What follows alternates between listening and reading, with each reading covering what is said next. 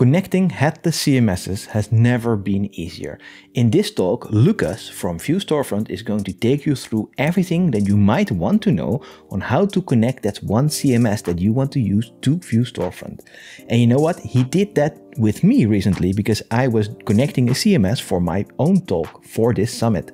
And you know what? This guy really knows his stuff and is really good in explaining. So, feel free to ask a bunch of questions in the chat so we can take those on for the Q&A. Have fun. Hi guys, my name is Lukas and I'm a Vue Storefront core team member. I am also responsible for our CMS department, for our CMSs integration. So at this talk, I would like to share with you this concept on how we are building the CMS integration and how we are connecting the CMSs with the Vue Storefront. Yeah, sit comfortable and enjoy the talk. We are just starting the second day of a Vue Storefront Summit.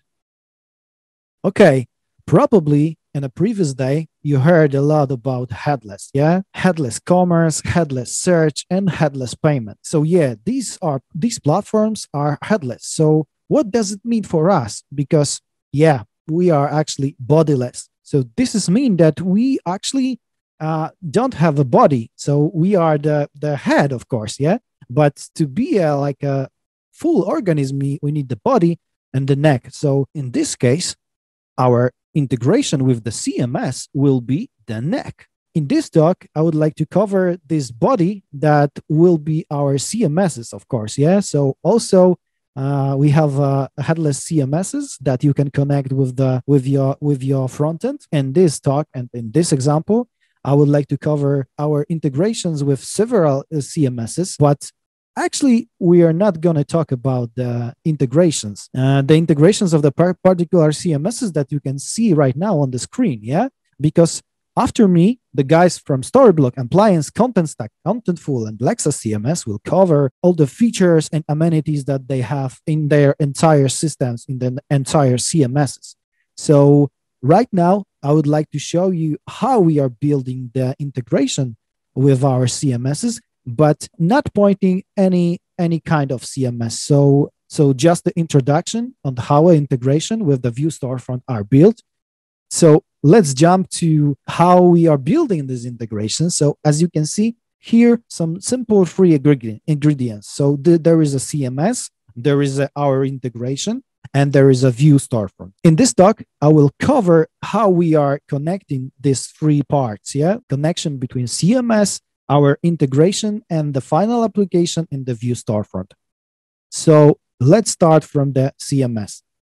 In Headless CMS, your content is built on top of the content type. So as you can see here on the screen, we can create super simple content type that will be, in this example, the banner that is built on top of fields. This is the regular data fields, the text fields, on top of which we can build the content. So you can treat this content type as a component.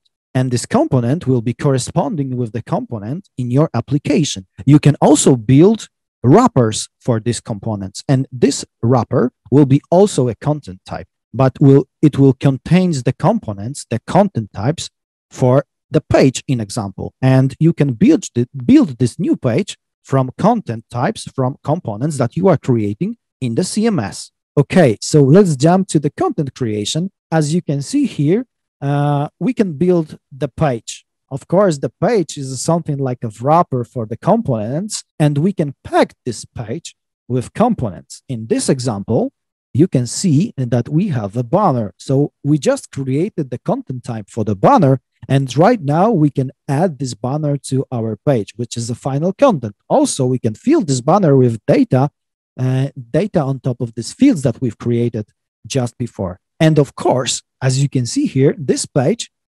has also the URL. And on top of this URL, we will be recognizing our pages from CMS in our application. But about this in a couple of seconds. So yeah, this is super simple schema. And as a final, we will get the JSON. And this JSON will be the data that you will receive from the CMS.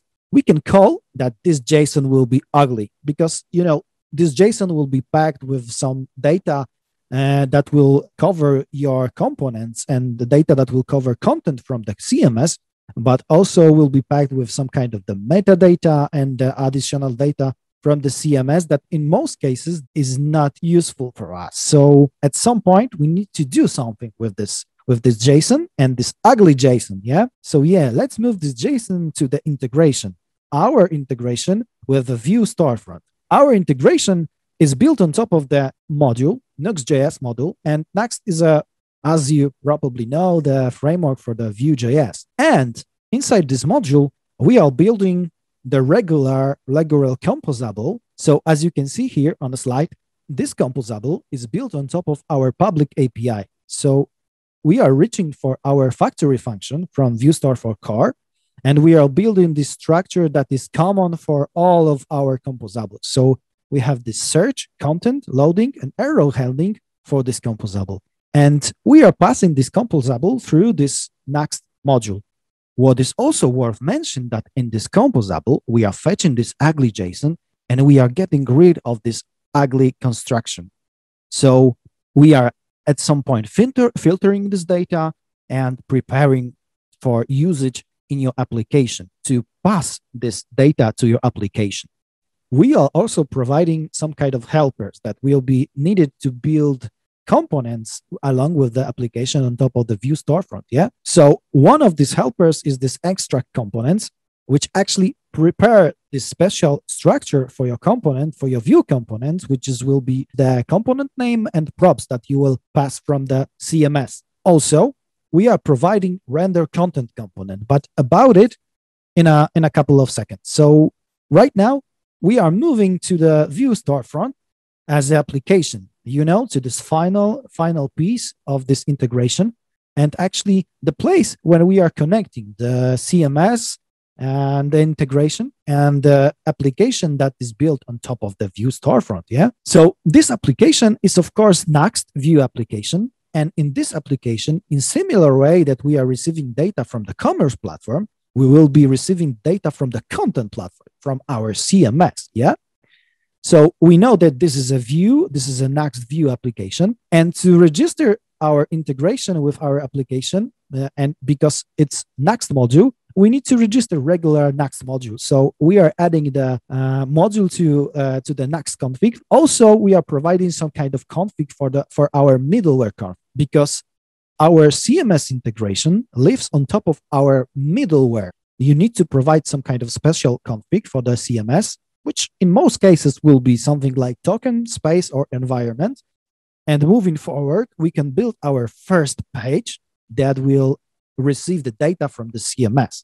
And as you probably know, Nuxt provides these dynamic pages that on top of which we can build dynamics routes. So previously, I showed you that we have this use content composable and the schema from this composable that we are using the search method and the content itself. Jumping forward, we are using the search to provide the URL of our page. In our example, there was a home page. This will be a dynamic param that we can provide from our root, and we can provide this to search page from the CMS. Now, when we invoke this search method, we can receive the data from the CMS, and this data will appear on top of this content value.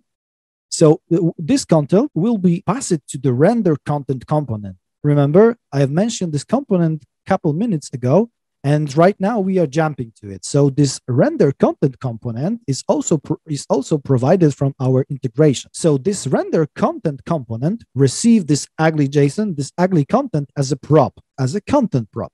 And on top of this data, we will render the component from our CMS. So when you are providing the component as an array from the CMS, and this array will be packed with the components, with a data for the components, with the schema for the components, you will need to create some kind of special structure to render this component. And this structure will be built with this extra component handler that you are receiving from our integration for the CMS integration.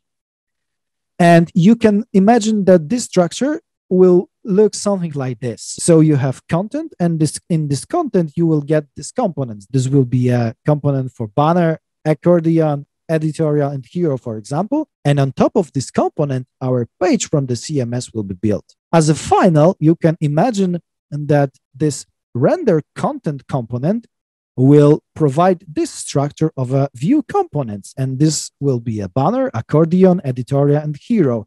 Okay, do you remember this content type that we are creating in the CMS?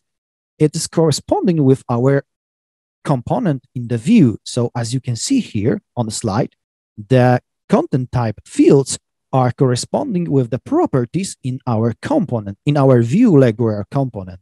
So we are passing those fields as a content to our component, and in the components, those fields filling the properties with data.